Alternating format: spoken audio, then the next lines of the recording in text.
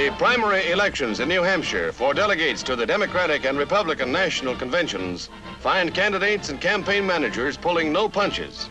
Everyone is in there pitching in an endeavor to gauge the mood of the American people. This is the first real popularity test for the favorites, and Senator Robert A. Taft comes to New Hampshire to make his bid.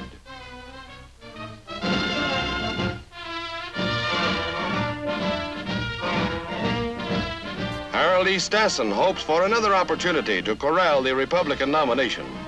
The citizens of the Granite State are not easily won. The country meeting places are hotbeds of political discussion. In village, town, and city, voters brave bitter snow and sleet to cast their votes.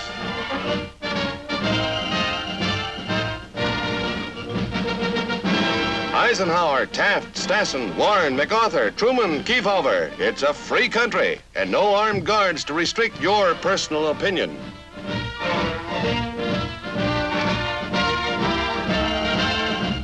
It was the nation's first presidential primary, and a record one.